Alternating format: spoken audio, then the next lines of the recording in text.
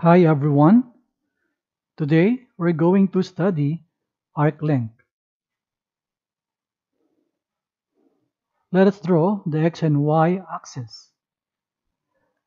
Let us have this function y equals f of x represented by this portion of the graph, or we say an arc.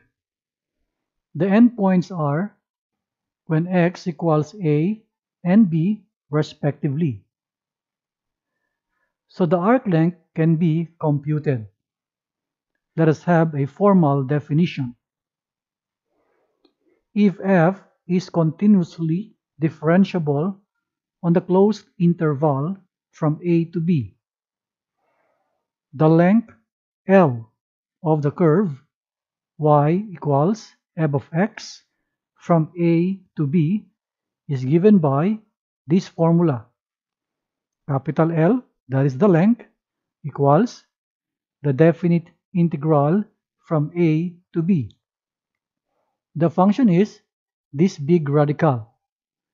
So the square root of the quantity 1 plus dy over dx, and this is squared, then dx. Example 1. Find the length of the curve y equals 1 over 3. The quantity x squared plus 2 is raised to an exponent 3 over 2. From x equals 0 to x equals 3. Let us write our formula of the arc length here to guide us. For step 1, let us find dy over dx, or we say the derivative of the curve. We can see here that the curve or the function is a composite function, and we will apply chain rule. So dy over dx becomes 1 over 3 times 3 over 2 times the quantity x squared plus 2 raised to 1/2 times derivative of x squared is 2x. We can simplify this expression by cancelling some terms. This 3 and 3 can be cancelled out. This number 2 and that number 2 here can be cancelled out. Then simplifying, we have now x times the quantity x squared plus 2 is raised to 1/2. Now step 2, find the square of dy over dx. Looking at our formula, we're going to find this value here. So we will take the answer from step 1 and we will square it, and it's here. Simplifying this now, we will have x squared times the quantity x squared plus 2. Then step 3. Let us find the square root of the quantity 1 plus the square of dy over dx. Looking at our formula, we're going to find this whole radical here. Let us substitute the answer from step 2 on this expression here. So we have the square root of 1, we copy it here, plus the square of dy over dx, that is from step 2. And we write here x squared times the quantity x squared plus 2. Let us simplify this product and rearrange the terms. So we have the square root of x raised to 4 plus 2x squared plus 1.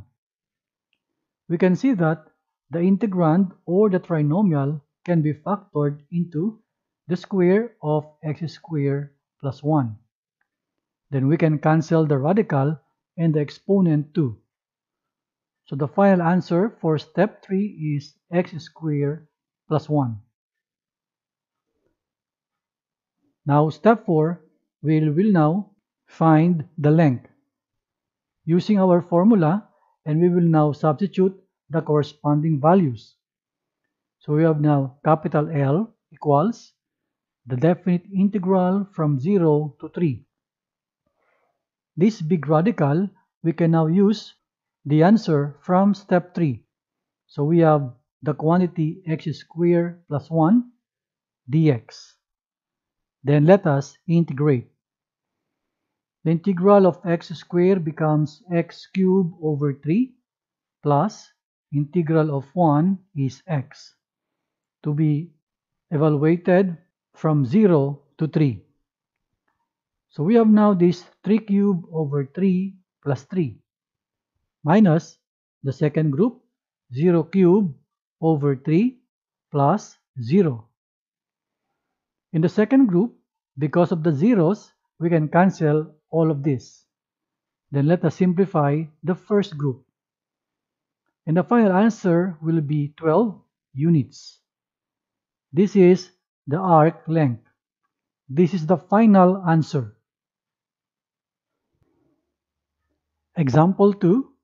Find the length of the curve. Y equals 4 square root of 2 all over 3 times x raised to 3 over 2 minus 1. X here is between 0 and 1. Let us write the formula of the length. Then step 1, let us find dy over dx. So the derivative of the curve is 4 square root of 2 over 3. That is the constant here, multiplied by 3 over 2. Then times x raised to 1/2. 3 over 2 minus 1. That's why we write 1/2. We can cancel this 3 and 3, and this number 2 and the number 4. Simplifying further, we will write now 2 square root of 2 times x raised to 1/2. Now, step 2, find the square of dy over dx. So we are going to find the value of this part of the formula. So the square of dy over dx is this, and we can simplify this further into 8x. Now step 3. Let us find the radical itself. That 1 plus the square of dy over dx. This value here is what we derived from step 2. So substituting now, we have the square root of this number 1, we copy here, plus the square of dy over dx is this 8x.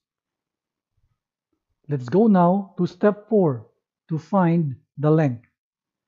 This is our formula, and let us substitute the corresponding values. Capital L equals the definite integral from 0 to 1. Then let us take the answer from step 3 and dx. Let us now integrate. By substitution method, we will set u equals 1 plus 8x. So du equals 8 dx. And dx is equal to du over 8. Now let us substitute in the formula.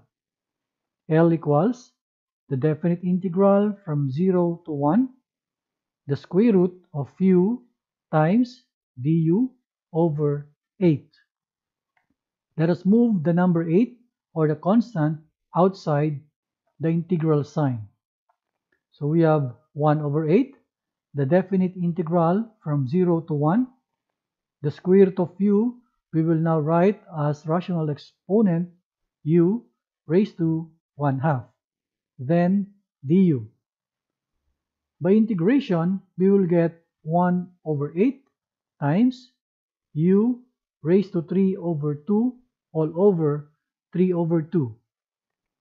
Simplifying further, we will write 1 over 8 times 2 over 3 times u raised to 3 over 2. Let us simplify the fractions, and for the u, let us replace the original value with respect to x. So we have 1 over 12 times 1 plus 8x raised to 3 over 2 to be evaluated with the limits of integration from 0 to 1. So we have 1 over 12 times the first group, 1 plus 8 times 1. All this to be raised to 3 over 2 minus the second group, 1 plus 8 times 0, all raised to 3 over 2.